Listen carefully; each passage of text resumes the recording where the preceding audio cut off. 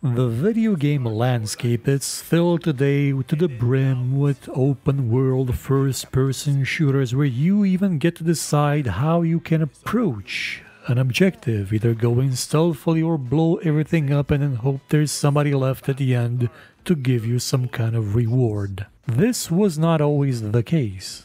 These games were exceptions at first. And it can be said that one of the first games to really drive this idea into the mainstream was Far Cry. Now in itself that was not completely an open world game, but it had open environments, lush jungles through which you could navigate whichever way you wanted to, and it gave you the ability to approach objectives, in some cases, I mean not always. You could unstealth that helicopter at the end in any way that you choose to. But what if I told you that 1 year before Far Cry, a very similar game just showed up out of nowhere, made by a bunch of guys named Pavel at a studio that up until then had made nothing noteworthy, at least outside of Poland, a studio called Techland.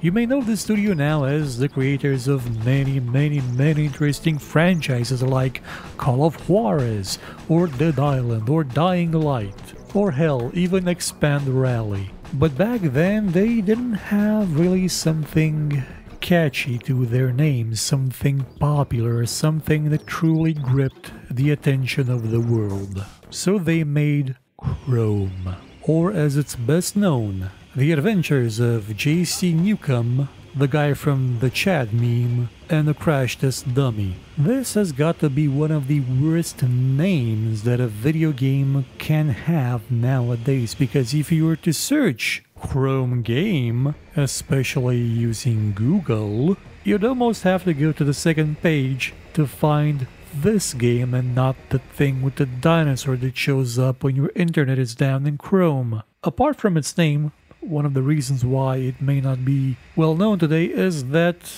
a year later, Far Cry came out and it had some arguably better gameplay in some places, but it also had something else, something very important to that time in history. It had pixel shader. If you're watching the video now in the background and not just listening to my voice, you may be seeing a game that looks okay. What I can tell you is that when it came out, it looked amazing. This was before Half-Life 2, this was before Doom 3 and its polygonal heads. This game looked amazing.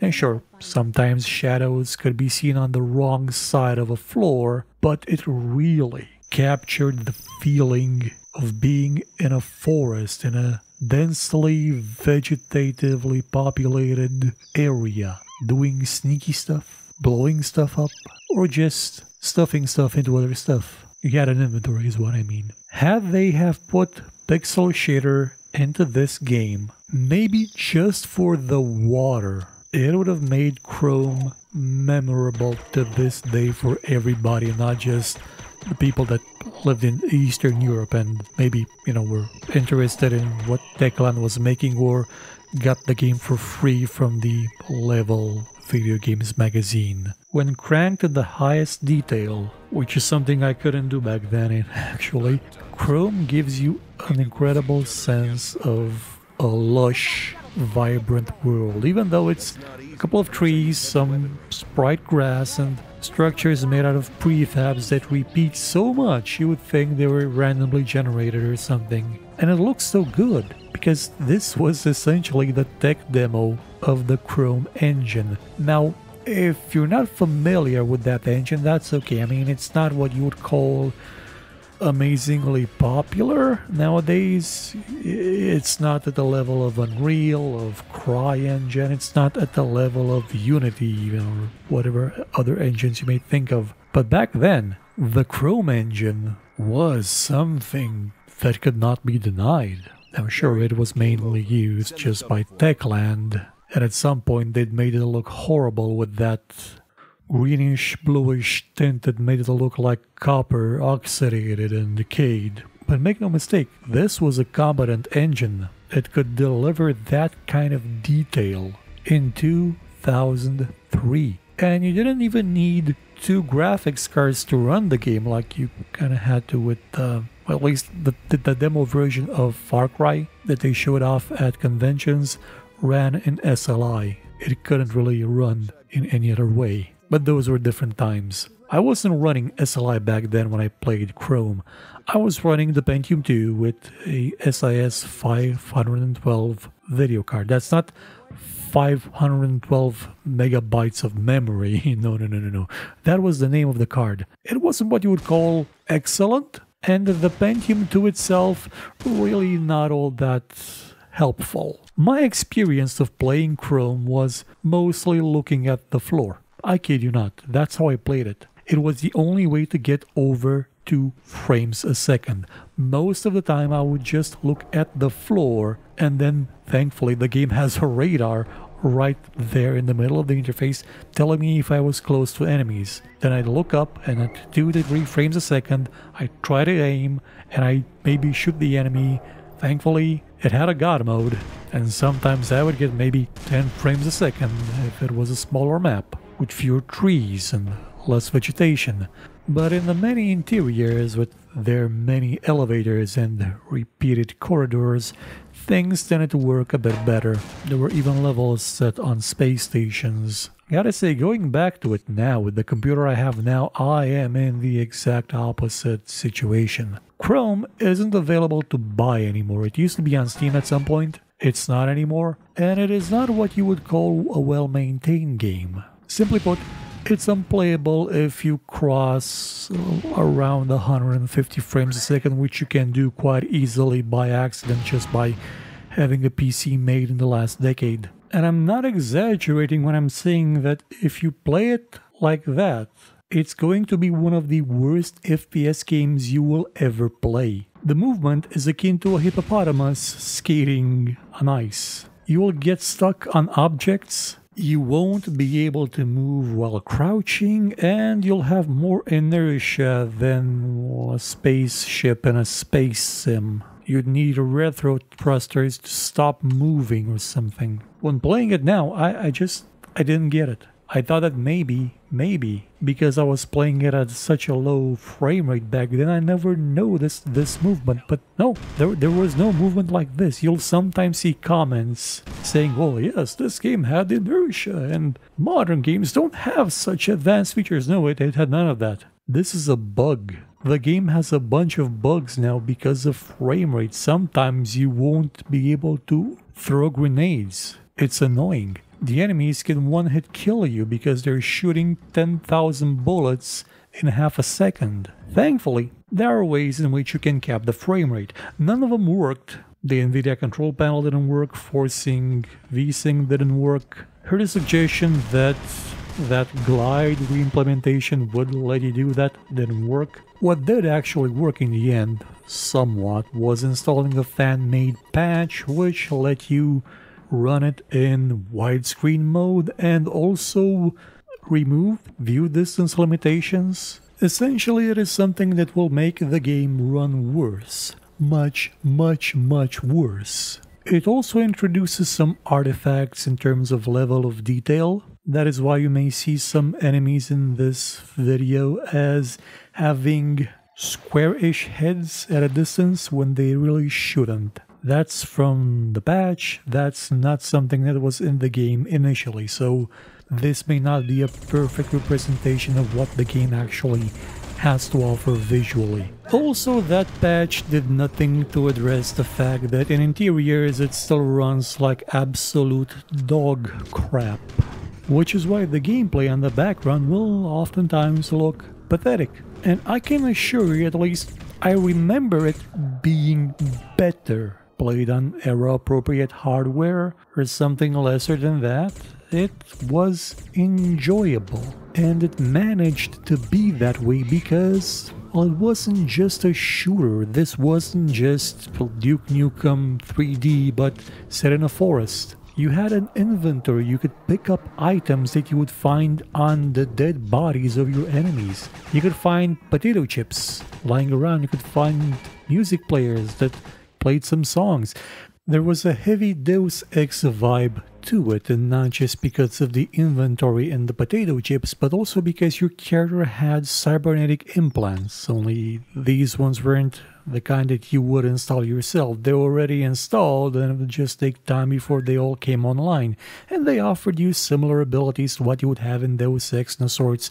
You'd have a thermal armor, you'd have something that made you aim better, you had something that decreased recoil, you had thermal vision, you had bullet time, which isn't something Deus Ex had. You had bullet time as an implant. And just let me tell you, playing at 5 frames a second, that bullet time was a godsend. Now, I can't actually say that the implants were super useful since they consumed a lot of energy and you could never increase the amount of energy that you had, ever. There was no character progression. This was not an RPG. It sort of looked like an RPG, but it wasn't. Your character never got stronger, your character never got the ability to carry more items on their person, your character never got better. Okay, yeah, the implants would come online in a specific order, but that's just like getting more weapons as you've progressed further into the game. And it's not really weapons you wanted in this game, it was ammo. Finding enough bullets for your preferred weapon was an issue, especially if you liked sniper rifles.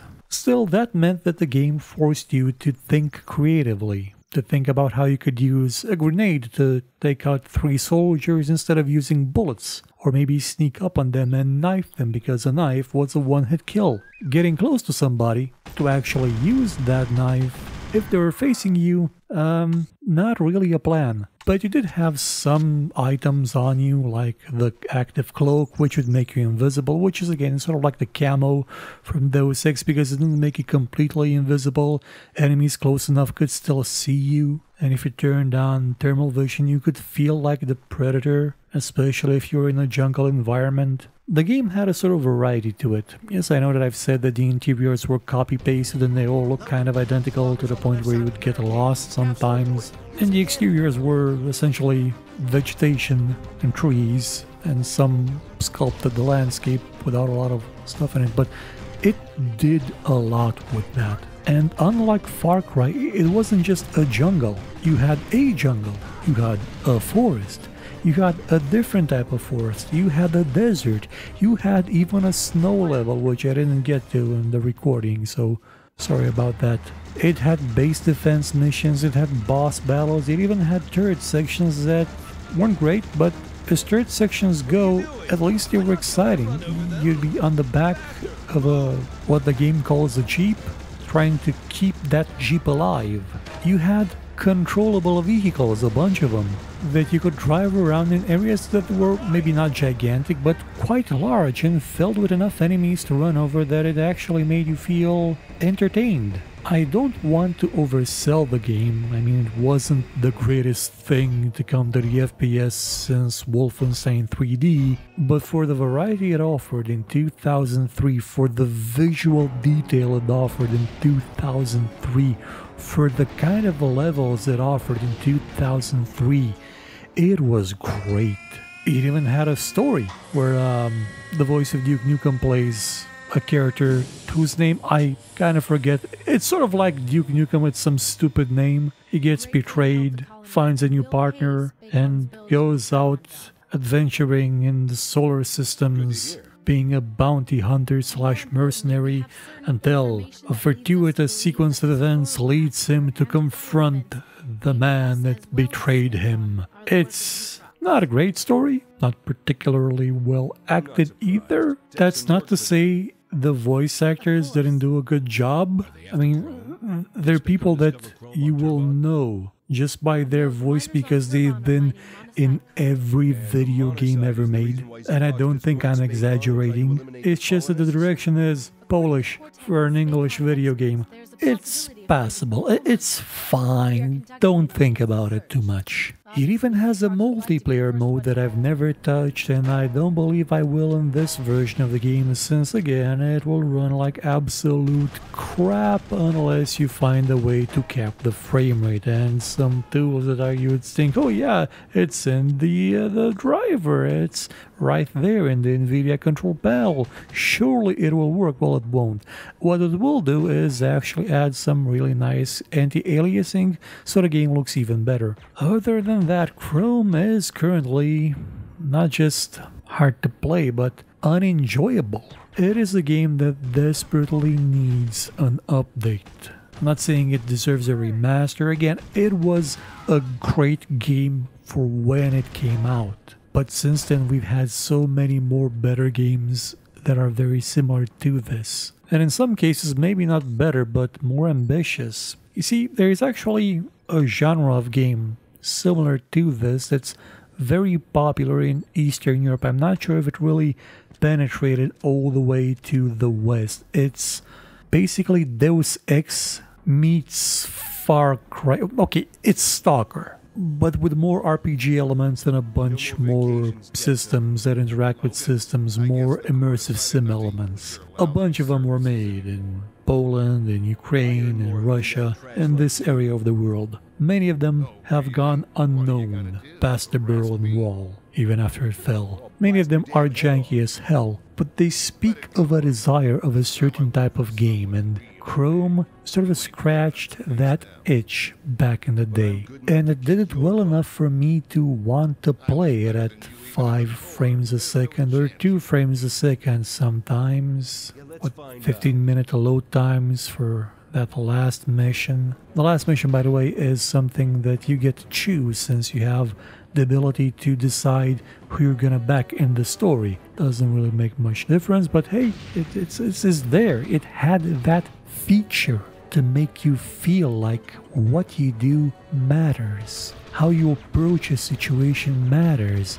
Sure, it did have that one forced stealth mission because every goddamn game has to have one, but for the most part, this was very much in the DNA of Far Cry 2, which is a game that lets you approach your objectives however way you see fit if you have the tools at your disposal and the wits to use them. I'm not saying you should go out and play it now because it's super duper important, but maybe it will give you some perspective on the FPS genre as it was before Far Cry became the thing that everybody tried to emulate. Just know that unless you can cap the frame rate, it will be an absolutely joyless and extremely aggravating experience. The game also had a sequel that nobody played, and it was supposed to have another one, but Techland decided it wanted to make money and games that people actually played, so it did other stuff. It did Call of Juarez, which was a great game, and its sequel, which was also a great game, and then they did the third one, which people want to forget it exists, and then they made a fourth one which was okay, it was novel, and then they made Dead Island, which people want to kind of forget it existed, and then they made Dying Light, which was amazing, and now Dying Light 2, which I haven't played, and Hellraid, which they never finished and just stuffed it as DLC into Dying Light 1. Actually, while browsing through the data files to install that fan-made patch, I did come across some texture files called Dying Light. Weird coincidence. Anywho, catch you next time. Maybe with a game that's easier to SEO than this one. I should just put a tag saying, "No, not the dinosaur one." Hopefully, it helps. Goodbye.